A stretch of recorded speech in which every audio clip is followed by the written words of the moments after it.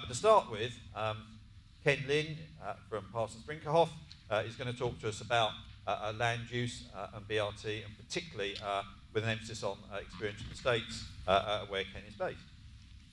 Thank you. I'm actually happy to be back in Cambridge. I studied in Cambridge, Massachusetts. It's a very poor school. They could only afford 3 letters. So anyhow, one of the letters starts with M. Anyhow, what I'm here to talk about is a challenge of planning in low-density suburban settings, which is a very common aspect of United States town planning. This is sort of the outline, so hopefully I can keep to that. And one of the a bit of audience participation here. Show of hands of those who've been to any U.S. city in America. Oh, okay, great. So I have to be careful what I say. And any show of hands of anyone who's been to the suburban areas of those cities. Okay, a little bit fewer. Great. Well, the reason why I asked that question is because old images on movies, and oftentimes movies depict things a little bit inaccurately or misrepresent, is that people work in these tight clusters of employment, such as Lower Manhattan, and they commute on trains. That's actually an image from The Man with the Gray Flannel Suit. You might see Gregory Peck in there somewhere. And that's how they get to and from work. Well, they still do that. And notice the modern style offices. This is part of the new dress as you wish work style. But most people actually work in these types of lower density settings. Why this is particularly important to transit is because these are really hard to serve by public transit. It's been one of those vexing issues. And so what I'd like to do is walk you through one of our recent projects, which is out on Suffolk County. Now, I understand there's a Suffolk County here in somewhere in England, but I think we had it first. At least that's what we always like to think. There are actually Americans who do believe that, by the way. And if you, just to kind of give you a bit of orientation, Manhattan is right about in this bit here where it says Manhattan. That's where all those lovely skyscrapers are. Actually, my apartment is somewhere about there. And about 50 miles by the train or the railway is Suffolk County in the study area, which is this area called Route 110. Very bucolic area. It ranges to Montauk Point, 118 miles out, further than Philadelphia is. And the reason why we show these solar panels is because this area is, they call it the high-tech Main Street of Long Island of Suffolk. And they're trying to go green with sustainable measures. For instance, any building over 400,000, no, let me try that again. Any building over 4,000 square feet on this, in Suffolk County in this Route 110 corridor has to get LEED certification. Here's a little bit about the study area. Route 110 is this formerly bedroom commuter shed community. It's been transformed over the recent years into a high-tech biological university corridor, and they want to keep more of the same. One thing about the United States is people love to move. I think on average, the typical US person in their lifetime can be expected to move to at least 12 different places. And the reason why this is, I mention this is because cities and towns are in great competition to try to get the best and the brightest to work and settle in their area. And so Suffolk County and this corridor is no different. This is just a few photos of the study area. It ranges from eminently walkable, such as in Amityville, which is also the name of a movie, Amityville Horror, but it's actually quite a lovely place, to some of the more big box places, which to me are a bit more where the real horror is. And this is actually a regional shopping center here, the Walt Whitman Mall. The reason why this person's standing underneath this tree is for shade. It's about 85 degrees, 90 degrees on this particular day, and there's no bus stop shelter. But we're doing pretty well because the bus is actually allowed to go into the shopping center, which is not always the case in most US cities, where the buses are excluded and kept at arm's length. They feel, I've actually had one client which said, well, we don't want the buses to come in because people will shoplift and make their getaway on the buses. And I thought, well, that's either a very sad commentary on what they think of the bus customers or a very ringing endorsement on the reliability of the buses. Never sure which one's which. So here are some of the challenges. Highly autocentric. One of the problems in these low-density suburban areas is they tend to be prosperous. The reason why that's a problem is high rates of automobile ownership. You actually get folks, and I kid you not, who will say, well, I can't take the bus, because if I take the bus and my colleagues see me coming in by bus, they'll think I've lost my license due to some kind of drink driving charge or something, or I'm too indigent to keep up with the car payments. And that's really sad when that happens. So what we want to do is we want to turn the paradigm, shift it around to try to grow more of the market and to make using the bus service a bit more socially fun and acceptable. Here's some of the challenges. On this corridor, which is, by the way, about 12 miles from end to end, the transit's low visibility. Now, this top photo is actually one of the better bus stops. It's got a proper shelter. But if you look closely, other than the advertising, you'll see there's no other graphical information. There's no schedule. There's no time. You show up at the shelter, you could be waiting for hours. If you show up on a Sunday, you'll be waiting till Monday because there's no bus service on that Sunday. That's not the way we want to welcome folks aboard. And it gets stuck in traffic, and this is actually operating on Route 110 itself. Route 110 is kind of like a flat freeway, motorway with what we call Jersey barriers. They're very pedestrian-friendly features. You can't walk over them very easily, and you oftentimes will have a 150-foot right-of-way, curb to curb, so it's not very pedestrian-friendly. And there's no shortage of traffic. One of the major motorways, the Long Island Expressway, cuts through the study area. This is the high occupancy vehicle lane.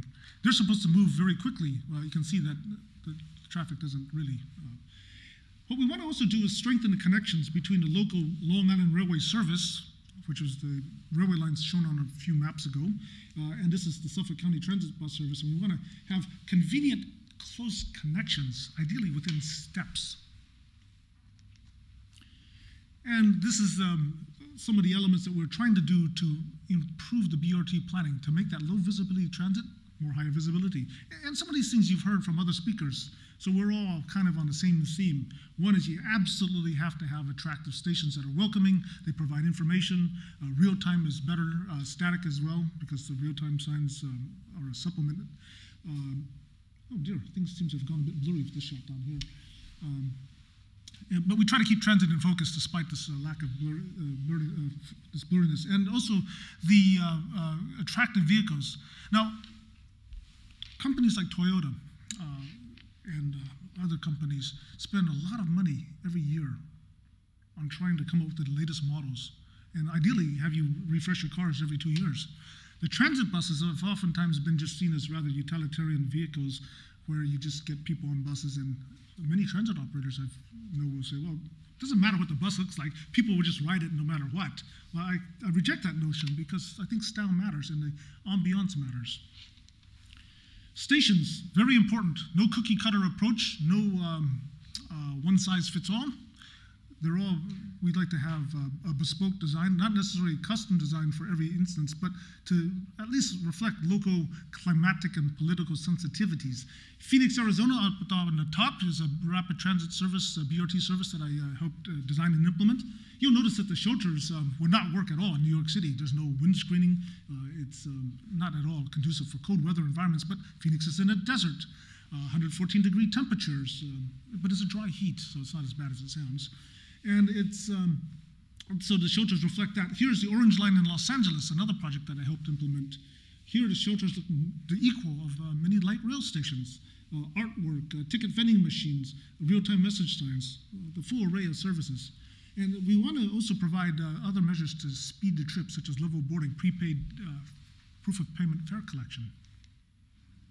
So what are we going to do for the Route 110? Well, here's one of the first things we want to do. We want to give some advantage to the bus. Now, remember, highly autocentric environment. This is very typical. So wouldn't it be lovely if we could convert this shoulder lane into a bus transit lane? In the US, it's practically political suicide to talk about taking away a general traffic lane. So we have to try to work at, on the fringes where we can and start with baby steps of trying to take away a shoulder lane, which is less objectionable. Transit signal priority and queue jumps. I was very impressed yesterday that you could actually see the transit signal priority activate, because in the US, many of the traffic engineers and highway engineers are very conservative. They don't want to bollocks up the regular traffic. So as a result, you have to be very, very careful. But yesterday I could see the signal progressions, and it was very nice. So you get solid value out of that. And it's very comforting as a customer to see the signals change as the bus approaches. Now, one of the speakers yesterday was talking about how can we get better shuttle connections and how can we make the last mile connectivity better between the trunk routes and the mainline routes. This is a very, very big challenge in the Route 110 corridor, and I'll show you on a couple maps. One idea that I thought of was we have a mainline BRT service that runs up and down Route 110, but the problem is a service that only runs up and down 110 will be condemned to failure, in my opinion, because many of the businesses, the employment centers are beyond the traditional accepted walking distances of maybe 1 to 2 miles. Very unreasonable to expect folks to do that. So the idea is, why don't we have timed guaranteed shuttle connections that meet the mainline service and makes that last mile connectivity. Oh, and by the way, since there's a new railway station we want to reopen, it could also serve that. And it could be at no extra fare, a timed connection. This kind of service works very well with trains meeting buses in California. We also had ideas of putting in limited stop bus services and pairing it with an existing local bus service. Here's an example of how you try to serve a low-density area with an existing bus service that tries to be all things to everything. And it has this wonderful routing. It comes in express on the Long Island Expressway. That's that photo that you saw with chock full of cars. And then it goes around and serves these industrial parks and office parks. And it's you know, you get a wonderful tour every morning of your commutation. That's not the pattern that we want to use because that's probably going to test the patience of most people. After a while, the novelty begins to wear off of seeing the same industrial parks every day. So, quick tour. This is the Long Island Railroad main line. 50 miles to the west is New York City. Over here is Republic Station. This area here will have a huge TOD site, which I'll show you in a few seconds. And then there's a college, a state college here at Farmingdale. And these big square blotches, the bigger the square, the more people. The smaller the square, the fewer people, but these are all major employers. And this green line is the 110 corridor. Now, for the purposes of enlargement, there's more parts to this, but this is the primary focus, and the corridor continues north and south, and north is in this direction. So to make that last mile connectivity, one idea is why don't we have shuttle buses, such as the blue, the yellow, the red, that all are bracketed, bookended, shall we say, at this Republic Station down here, and then a new transit center up there. And they can make timed guaranteed connections to resolve that last mile connectivity. Now, we put on our thinking hats and I thought, well, we need to do more. How can we make these BRT shuttles work better? One thing that if you go to Google Maps or Bing Maps is you'll see that a lot of these shuttles, the parking lots often touch, but there's like a tree line or a fence line, and that's due to different property ownership. And there's no street grid. And it makes it very difficult to serve the different office complexes. Here's one. These are about 6-story tall buildings. And they're really hard to serve by traditional arterial streets. The traditional arterial street routing would be something like this. So one thought that occurred to me is, what if we ran through the backs of the office buildings and maybe with a 10-yard segment of pavement, a driveway, shall we say, we could then offer more direct service and create new patterns. Obviously, this would be for the BRT shuttle. You wouldn't be barreling through this at very high speed, but it does save some circuitous travel. If you would like that idea, and then you said, wait a minute, why don't we also put a centralized BRT station serving different complexes in the backs? Now, this is a little bit counterintuitive. Most BRT planning, you put the stations in the front on the arterial streets. Why would I want to even suggest such a crazy thing as putting it in the back? And the reason for that is, it's not a lot of fun waiting out here during the wintertime when it snows, and it does snow and it rains, and you're standing next to 45-mile-an-hour traffic being hit by road spray and such. Far better to put it back here, and this is where most people park. They park in the backs, and they usually use the back door. The front door is kind of more of a ceremonial door. So you actually can have a sheltered area, which is centrally located. Then after we do all these good things with the stations, the vehicles, branding is exceptionally important, and this is back to the car companies. Toyota has branded with Lexus as the deluxe line. In Phoenix, we did that with the rapid service up here, helped out with the branding. This is for the metro service in the orange line. And I've had actually friends of mine who are quite normal friends. They say, well, we never ride the regular bus in Los Angeles. It's just too grotty. But the rapid service, that's okay, we'll ride that. And the same thing happened in Phoenix. We had focus groups. We actually asked customers, motorists, what would it take to get you out of your car and onto our car? And we used some of that into the design. And here's some of the features that we learned from what they were interested in and what we tried to emulate, which is also some of the crowd-pleasing features of light rail. You heard earlier, keep it simple, simple routes. Some of my friends who are schedule planners, they love complicated routes that deviate and have sub-detours, and then they have different trip patterns, and maybe 4 or 5 different patterns by time of day. Good for the transit enthusiast, not so great for the general public who likes it simple. Fewer stops is always fun, but at the same time, that's a balancing act. And the other thing is, this is really important, high quality service. In Phoenix, we actually set the fare up about 50% higher than the regular base fare. The crowd loved it. Ridership is strong, it's wonderful. Because there's this strange psychology that says if you pay more, you value the service more. It's like why a Gucci handbag tends to do better than, say, one at a Kmart or a Woolworth handbag, or why a Lexus gets more cachet than, say, a Yugo or something. I mean, there are some quality differences, and people perceive it, they're willing to pay for that. A little bit about the land use planning. Republic Station I mentioned, which is proposed, well, here it is on Google. It's in this site, it's right now industrial. Used to have a train station once upon a time. And it actually used to be an Air Force, no, actually, there's a general aviation airport, and then there used to be a military aircraft base, sort of similar to on the Cambridge Busway. So one of the, under a separate contract, nothing to do with us, was a TOD designer. And sometimes people are TOD in name only. He came up with a plan for transit-oriented development. Now, we have sometimes pitched heated discussions about this because his idea is, here's the train station on an embankment, clock tower. Every train station has to have one in the US. And he thought, well, instead of having the buses right on the opposite side of the platform, which is what I try to advocate for, so that you alight from the train and the bus is 10 meters away, or not even 10 meters, 5 meters away. He said, well, no, I want people to experience the fun of shopping, retail shopping, and so let's make it 200 feet away. And I said, but 7 a.m., no one's going to be wanting to shop. Stores are going to be shut. People want to get to their office. They want to make the connection as close as possible. We want to do it more like in Switzerland. So these are some of the tussles that we have with well-minded individuals. As far as I know, he doesn't go home and kick the dog and beat his kids, but sometimes they just get it wrong, in my opinion. So that's part of the challenge.